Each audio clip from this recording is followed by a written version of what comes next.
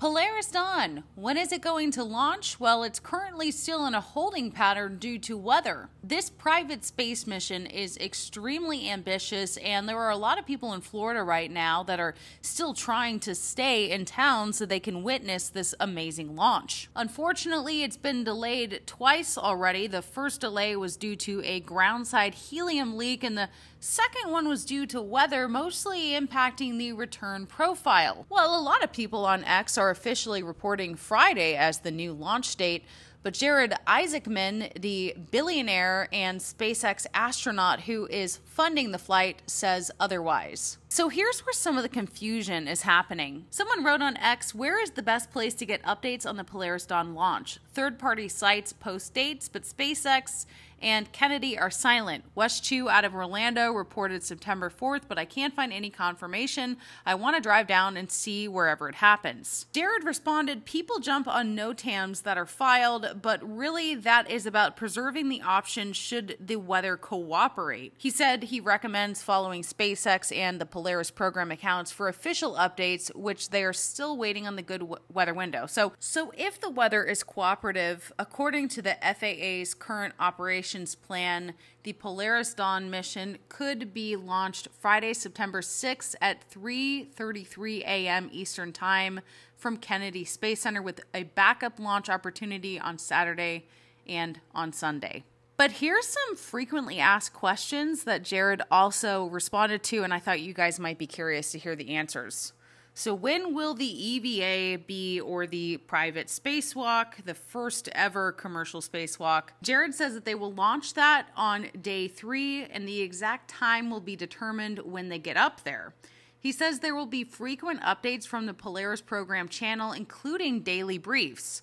Interesting that they'll do daily briefs, and we've only heard from Butch and Sunny, once up at the ISS? Just a different way of doing business. And check out this amazing rendering that SpaceX posted a few days ago. Dragon, SpaceX, successfully checks. Dragon has initiated cabin venting.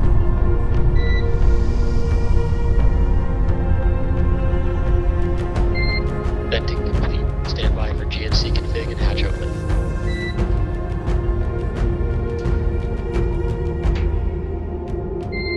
Dragon, SpaceX. SpaceX is go for EVA operations.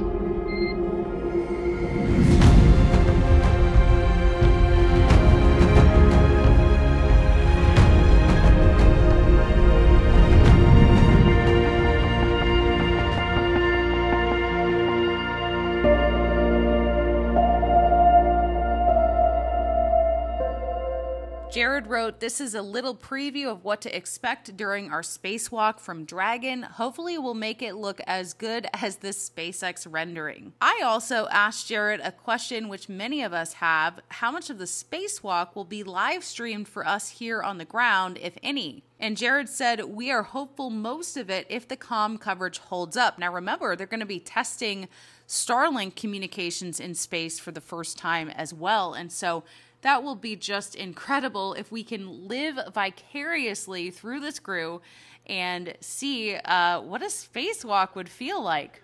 And for the record, Jared Isaacman, I've met him in person. I also interviewed him after the Starship Launch 4 back in June. He is truly so down to earth and kind. Down to earth for being an astronaut, you know. But a lot of people went to Florida to try and see the launch in person. It has slipped, a few times now. It was supposed to be last month. And this poor man flew all the way from Italy, saying such a shame to miss the Polaris Dawn launch after coming all the way from Italy and heading back on September 5th. But seeing Jared's suit and the Falcon 9 booster up close at the Kennedy Space Center was incredible, an unforgettable experience. And Jared took the time to respond, saying, thanks for making the trip. Sorry it did not work out. Safe trip home. Good news is that SpaceX has a hell of a live stream, which if you've watched any of the Starship launches, you would know that that is correct.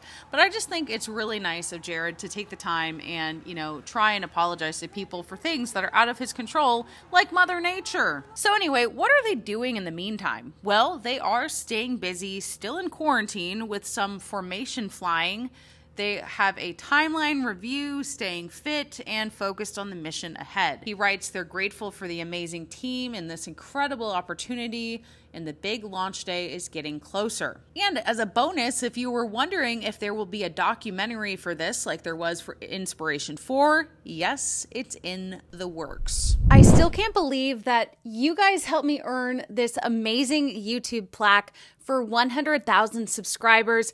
In fact, my channel continues to grow with over 120,000 since the Elon Musk interview on the day of the Starship launch, which is mind-blowing. It's great to have so much exposure for my channel. However, it's important to keep my information safe since more people are looking me up trying to get information like maybe my phone number, email, or address. That's why I've been working with Delete Me since February, and they've been able to scrub a lot of my personal data off the internet. Since February, Delete Me has reviewed almost 10,000 listings. So I recently logged into my Delete Me account and I see this breakdown of my exposed data. And unfortunately, my address was apparently what was exposed the most, so we're getting that taken care of. But it can take some time to remove the listings, and new ones seem to always pop up. So let's talk about what Delete Me does. Delete Me submits removals from the data brokers which they find my information. The privacy report shows each of the data brokers they've scanned, what they found,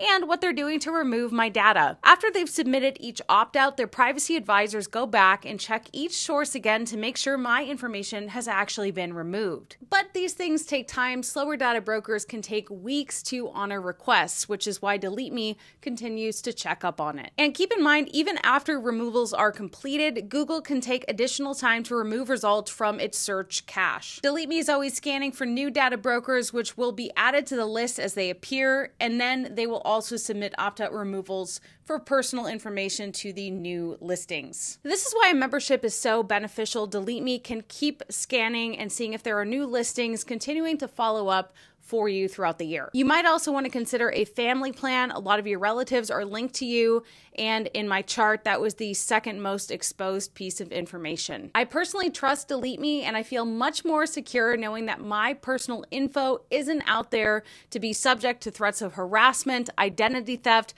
and even stalking. You can get 20% off Delete Me US consumer plans when you go to joindeleteme.com/Ellie20 and use promo code Ellie20 at checkout. That's joindeleteme.com/Ellie20, code Ellie20. Now, by the way, some of you have asked me if I'm going to be there in person. Well, part of the problem is that we still don't have an official launch date, and because these things slip, and I'm at a conference this week in Dallas for YouTube creators, I'm not going to be making the Polaris Dawn launch in person, but I really wish that I could be there. I missed the deadline to get the press credentials, and it just is not going to work. But of course, you can expect me to do a recap if I'm not able to live stream it, which I should be able to live stream it. So hopefully you're able to join me for that. By the way, I'd be remiss not to keep you apprised of the latest Starliner developments, so here we go. I'm a little bit late to the party on this one. This news broke over the weekend, and as you know, Starliner is a super hot topic right now, so any little tidbit of information is going to go viral.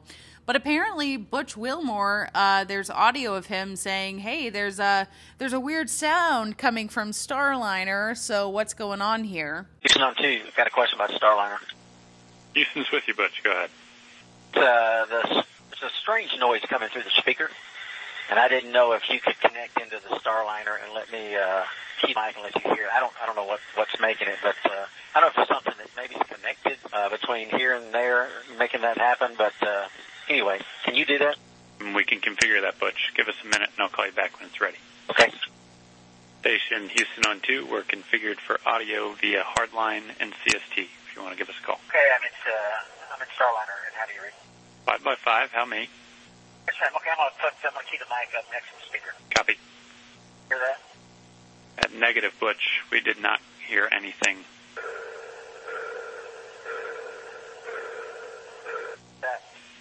All right, Butch, that one came through. It was kind of like a pulsing noise, almost like a sonar ping. Yeah, I'll do it one more time, and I'll let y'all scratch your heads and see if you can figure out what's going on. Here we go.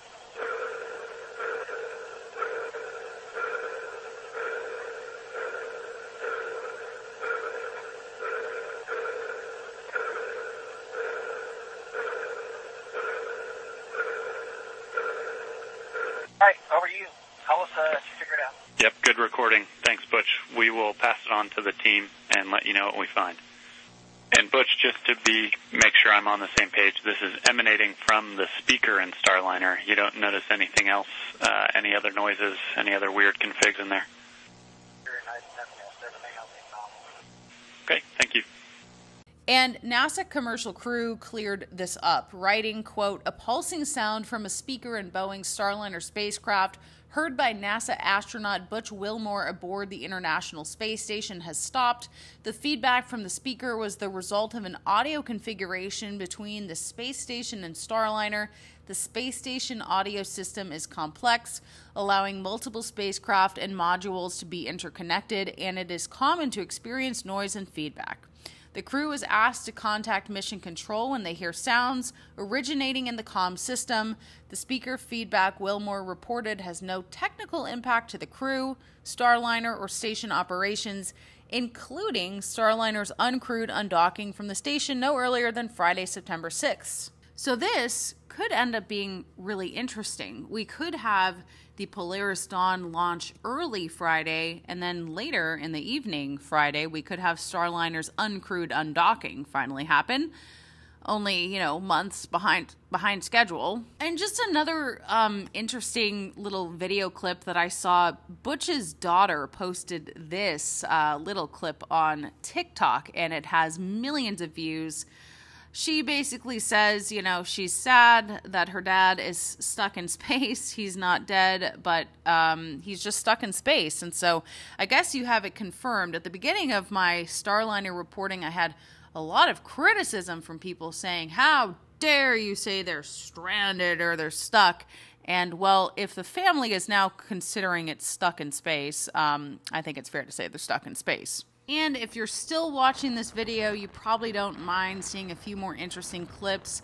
Check out this incredible video of Starlink in Antarctica. Apparently, Starlink is keeping a U.S. research team connected at Antarctica's remote Allen Hills, where they're extracting ice cores over 2 million years old, even with 30-knot winds.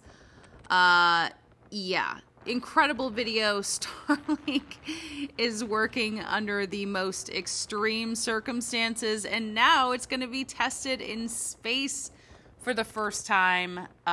So that will be really cool, and hopefully it holds up well, because I really want to see the live stream of the spacewalk. And just another tidbit of interesting information that I'm sure if you watch this channel you'd be interested in. After many years, the Starhopper has moved to a new home at Starbase. So check out this amazing video from Anthony Gomez. Really cool to see things move up close if you're there in person on the crawler. They are much larger than these videos can even do it justice. I'm not exactly sure why SpaceX moved Starhopper to a new location, but apparently it was just moved from the launch site to a parking lot at Starbase, so probably has to do with, I don't know, more Starship tests incoming and an increasing launch cadence, ? Anyway, I was lucky enough to tour Starbase on the inside. Of course, they didn't let me take any video, but I did get to stand underneath Hopper, and it's much bigger, like I said, than these videos do it justice. But once again, another reason that I'm really looking forward to going down to Starbase soon, because there's just so much changing there all the time, and I really hope that we learn when the Starship launch is. I've had a lot of people ask me, look, we don't have a confirmed date yet. It's looking more and more like late September. And so I will keep my eyes and ears open. But as of now, there is no set launch date for the next Starship launch. So we're just going to have to be patient, but I want to thank everyone who ordered a Mechazilla shirt. Those are going out very soon, and I just can't believe all of the love and support I have on this channel. It's crazy to me that this is my full-time job, so thank you to everyone who watches Ellie in Space. Please subscribe to my channel if you haven't already, and I'll see you in the next video.